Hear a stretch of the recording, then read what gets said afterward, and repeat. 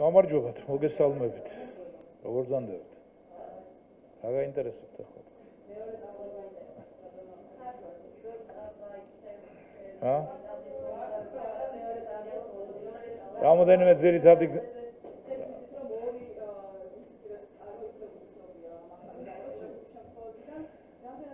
რამოდენიმე ძირითადი გზავნილი ამასთან დაკავშირებით იქნება, რომ ზოგადად ეს რაც ბოლო 4-5 დღის განმავლობაში ხდება, როცა ჩვენ გვაქვს 9, 11, 14, 13, 15 შემთხვევა ყოველდღიურად, ეს პრინციპში პროგნოზირებადი იყო. ეს არ არის მოულოდნელობა. პროგნოზირებადი იყო იმ თვალსაზრისით, რომ მოგეხსენებათ, ეკონომიკა იხსნება, მეტი მობილობა და ეს ასე უნდა ყოფილიყო. მაგრამ ეს არ არის არც პანიკის, არც რაღაც შეშფოთების საფუძველი, თუმცა სიფრთხილე აუცილებლად გვმართებს.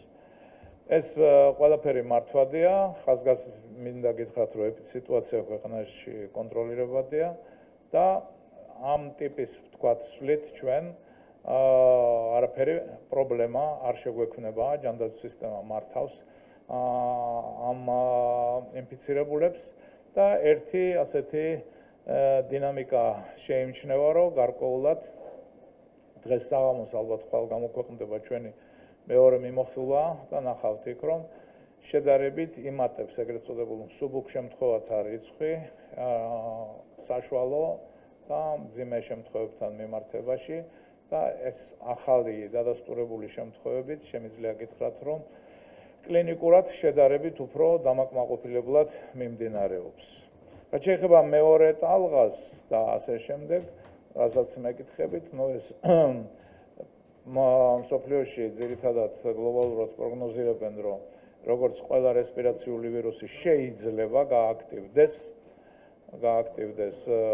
შემოდგომის პერიოდში, აციების პერიოდში, იმის დამიხედვით თუ რომელ სარტყელში ვართ, ჩვენთან ძირითადად მოგეხსენებათ რესპირაციული ვირუსები აქტივდებიან ოქტომბრის მეორე ნახევრიდან და შესაძლებელია გრიპთან ერთად მოხდეს კორონავირუსული ინფექციის გააქტიურებაც. თუმცა კიდევ ერთხელ ხაზს უსვავ, რომ მეცნიერთა გარკვეული ჯგუფი ემხრობა იმას, რომ თანდათანობით ვირუსის აგრესიულობა და ვირულენტობა იკლებს. ეხლა რაც შეეხება ჩვენთან მიმდინარე პროცესებს და დღეს სიახლე გახდათ გარკვეულად ის, რომ დამტკიცდება ახალი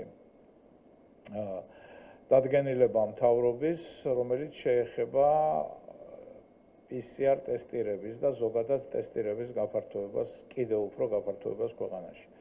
ჩვენ სადღაც საშუალო მაჩვენებელი ტესტირებისა თებერვალში, როდესაც ვიწყებდით, დღიური ჰქონდა 27, მარტში ჰქონდა 73, აპრილში უკვე ავედით 473-მდე და მაისში და ივნისში საშუალოდ დღიურად ვართ 1480-ის, ანუ 1500-ის ფარგლებში. რაც სერიოზული გაფართოებაა, დაახლოებით 4-ჯერადი აპრილთან მიმართებაში. და დღეიდან ეს პროცესი კიდევ უფრო ფართოვდება და მეტი რისკ-ჯგუფი ერთობა ტესტირებაში. რატომ? იმიტომ რომ ეკონომიკის გახსნასთან და ზოგადად შემსუბუქების პოლიტიკასთან ერთად მზადყოფნა მეორეს მხრივ ჯანდაცვის, რომ ადრეულ ეტაპზე იქნეს გამოვლენილი ყველა ინფიცირებული, უფრო მეტი უნდა იყოს და უფრო გაფართოებული, ანუ ადამიანებს უფრო ადვილად უნდა შეეძლოთ და მოგეხსენებათ ჩვენი ყოველდღიური მოწოდება, რომ დღეს ნებისმიერი ტემპერატურით ადამიანი აუცილებელია, რომ მიმართოს შესაბამის ხელების ცენტრებს და უკვე ხვალ ზეგიდან იქნება შესაძლებლობა, რომ მიმართონ ასევე 25 პოლიკლინიკურ დაწესებულებას საქართველოს მასშტაბით, სადაც მათ ამბულატორულ პირობებში ჩაუტარდებათ PCR ტესტირება. ასევე ფართოვდება ჯგუფი, ეს გახლავ ტემპერატურით და რესპირაციული სიმპტომებით ადამიანები, ანუ რომელიც დამახასიათებელია კორონავირუსული ინფექციისთვის. ყველა სუნთქვის გაძნელება, შეიძლება იყოს სურდო, ყელის ტკივილი და ასე შემდეგ. გარდა ამისა, მოგეხსენებათ, რომ პერიოდულ ტესტირებას მინისტრის ბრძანებით ექვემდებარებოდნენ სამედიცინო მუშაკები, როგორც ერთ-ერთი წყარო, როგორც ექიმები, ექთნები, ისე უმცროსი სამედიცინო პერსონალი, ორ კვირაში ერთხელ. ეს იყო ძირითადად კოვიდის და კოვიდის კლინიკების და ცხელების კლინიკების თანამშრომლები, ასევე სასწრაფოს თანამშრომლები. აქ თანდათანობით ჩვენ გადავდივართ ერთკვირიან ტესტირებაზე, იმიტომ ეს არის ყველაზე ერთ-ერთი მოწყვლადი ჯგუფი და ასევე ორ კვირაში სხვადასხვა კლინიკების, რეანიმაციების და ინტენსიური თერაპიის თანამშრომლები. ასევე შეზღუდული შესაძლებლობის მქონე სახლებში მყოფი, მოხუცთა სახლებში მყოფი ბენეფიციარები და რაც მთავარია, კიდევ ემატება ამ ჯგუფს, ასევე დაემატა მოგეხსენებათ ტრაილერების მძღოლები, რომლებიც შემოდიან საქართველოში და ასევე ემატება უკვე რადგან საქალაქო ტრანსპორტი ამუშავდა, საქალაქო ტრანსპორტში მომუშავე მძღოლები, კონდუქტორები და იქ მომსახურე პერსონალი. თანდათანობით მეორე ეტაპზე უკვე 1 ივლისიდან იქნება კიდევ გაფართოების მეორე ეტაპი, 15 ივლისიდან მესამე ეტაპი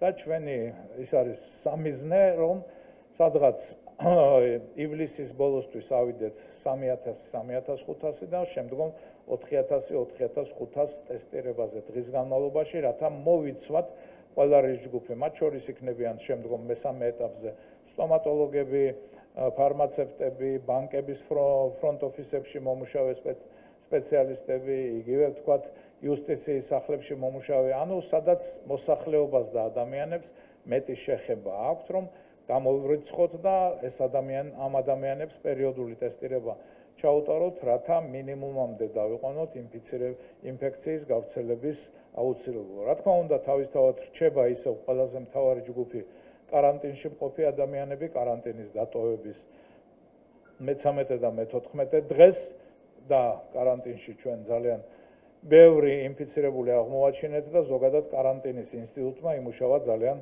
კარგად ქვეყანაში. ამიტომ ვფიქრობ, რომ ეს დადგენილება, რომელიც ალბათ დღეს ან ხვალ მთავრობის პრემიერის მიერ მოეწერება ხელი, იქნება შემდგომი ნაბიჯი პრევენციული ღონისძიებების ტესტირების საშუალებით, პრევენციული ღონისძიებების გაძლიერებისკენ და მეორეს მხრივ ადრეულ იდენტიფიცირების მიმართულებით.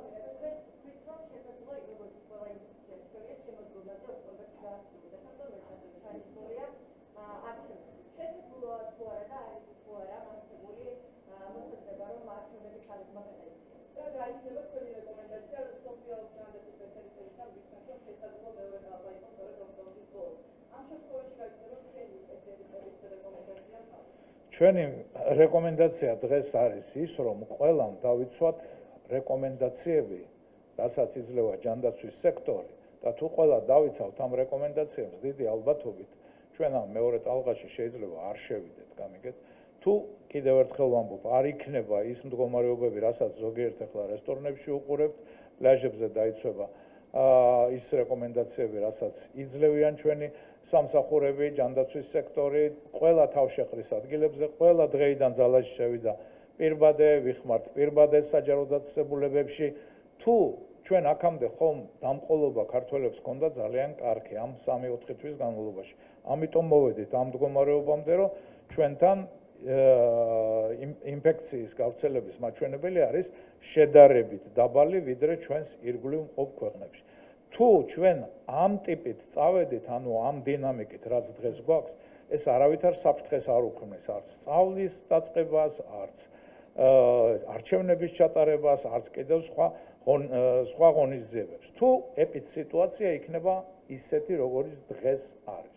თუ ეხლა ღმერთმა დაგვიფაროს და თუ ეპიდსიტუაცია იქნება ისეთი, როგორც ზოგიერთ მეზობელ ქვეყანაში არის, ანუ ჩვენ არ მოუფრთხილდით ამ ჩვენს დიდ მონაპოვარს, ერთობლივ მონაპოვარს, ანუ სახელმწიფოსი და საზოგადოების ერთობლივ მონაპოვარს და ისევ და ისევ, ასე ვთქვათ, ჭყალებში ავიშვით და ვთქვათ, როგორც გვინდა, როგორც ჩარშან, ისეთი თავისუფლება გვექნა, მაშინ არის რისკი, რა თქმა უნდა, ეპიდსიტუაციის გაუარესების. ამიტომ ეპიდსიტუაციის და მიხედვით მერე იქნება გადაწყვეტილება უკვე მისაღები იქ საჭირო გახდება ისევ საგანგებო მდგომარეობის გამოცხადება, არ გახდება და ასე შემდეგ. ამიტომ ჯერ დაველოდოთ და თხოვნა, რომ ყველამ ერთობლივად შევასრულოთ ის რეკომენდაციები, რასაც ჯანდაცვის სექტორი იძლევა.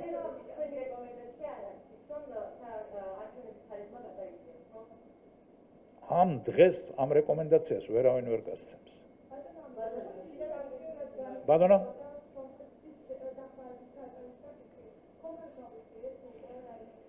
ჩვენ მქონდა ძალიან ორი საინტერესო ტელეხიდი სომხეთის ჯანდაცვის ხელმძღვანელობასთან მინისტრის მოადგილეების დონეზე. ერთი ტელეხიდი შეეხო მკურნალობის საკითხებს, როგორ მკურნალობთ ჩვენ და როგორ მკურნალობენ სომხეთში ინფიცირებულ ადამიანებს და მეორე ტელეხიდი შეეხო უკვე ეპიდზედამხედველობის ტესტირების საკითხებს, სადაც ჩვენ გავიარეთ ერთობლივად თუ როგორი მიდგომებია სომხეთში, როგორი ჩვენთან. ანუ ერთმანეთს გაუზიარეთ გამოცდილება. რა თქმა უნდა, სომხეთში, სადაც მეტია დაზიანების მაჩვენებელი, საინტერესო იყო მათი გამოცდილება, ასევე იმათთვის საინტერესო იყო გამოცდილება, რომ რატოა ჩვენთან შედარებით, ვთქვათ, ინფექციის დაბალი გავრცელების მაჩვენებელი. ამის გამოცდილება გაუზიარეთ. აი ამ ეტაპზე და დანარჩენი შეთავაზებები, რაც მე რამოდენიმეჯერ გავაჟღერე, რა თქმა უნდა, ძალაშია, თუ სომხები ამ საკითხს დასვავენ. ბატონო? ვერ გავიგე.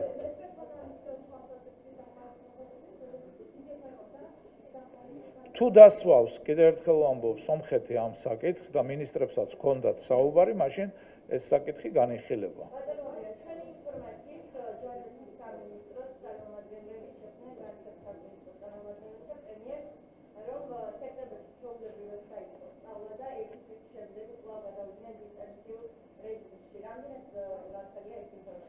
ეს ყველაფერი კიდევ ერთხელ ხაზს უსვავ დამოკიდებულია ეპიდსიტუაციაზე ქვეყანაში.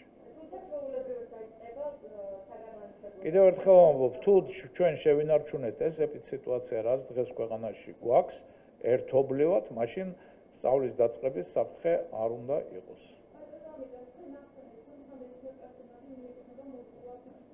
ყველაზე უფრო ერთ-ერთ მოწყვლად ჯგუფზე.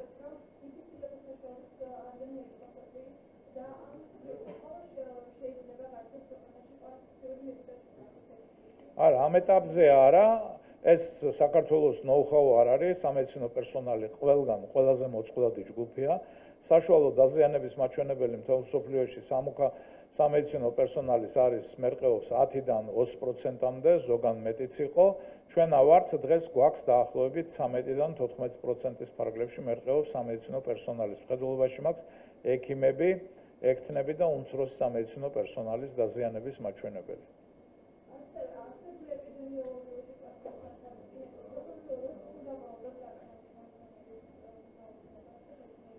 საკარანტინო ზონებს ჯერჯერობით ქვეყანა ვერ გააუქმებს, მით უმეტეს ჩვენს ირგვლივ, საიდანაც დღეს შემოდიან საქართველოში ჩვენი იგივე საქართველოს მოქალაქეები ან სხვა ორმაგი მოქალაქეობის მქონე ადამიანები, მათთვის კარანტინი ჯერჯერობით ძალაში რჩება.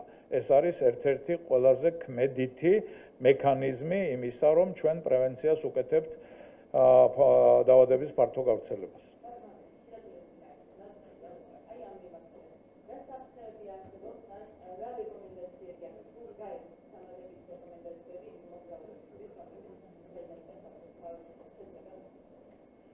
რეკომენდაციები მოგესალმებით ტურიზმის გახსნა აუცილებელია, ჩვენ თითოეულმა თქვენთაგანმა საფხულში უნდა დაისვენოთ, უნდა წახვიდეთ, იმოგზაუროთ, ძალიან კარგი სლოგანია, უფრო ახლოს გავიცნოთ ჩვენი ქვეყანა, ჩვენი საქართველო, წელს შიდა ტურიზმს უნდა მიეცეს მეტი სტიმული, რათა მეტმა ქართველმა იმოგზაუროს და დაისვენოს, მაგრამ ამასთან ერთად ყველამ უნდა დავიცვათ ის ელემენტარული რეკომენდაციები, რასაც ჩვენ ვიძლევით, ხომ? იგივე ეს ეხება შიდა ტურიზმსაც, სადაც თქვათ საკვები სივრცეებია, სადაც თქვათ მოგზაურობის სივრცეებია, რომ დისტანცირება, დახურულ სივრცეებში პირბადის ტარება, პირადი და საზოგადოებრივი ჰიგიენა და პირველივე სიმპტომი თუ გაგიჩნდათ მოგზაურობის პერიოდში, ტემპერატურა, ხველა, მივმართოთ ექიმს, დავურეკოთ 112-ზე, დავურეკოთ ჩვენს ექიმს და ვიმოქმედოთ მისი დანიშნულების მიხედვით. რა თქმა უნდა, ხა ჭამის დროს პირბადას ვერ ეხმართ, მაგრამ დახურულ სივრცეებში, რა თქმა უნდა, თუ თქვათ იმ პერიოდში თქვენ სხვა მაგიდასთან მიბრძანდებით, ან გადიხართ ტუალეტში, ან თქვათ იმაზე, მაშინ პირბადე უნდა გეკეთოთ და ისე, რა თქმა უნდა, ჭამის დროს არ ეხმართ პირბადას. თუმცა სადღაც ვნახე ისეთი პირბადეებიც გამოდის უკვე რა. კარგით, მადლობა.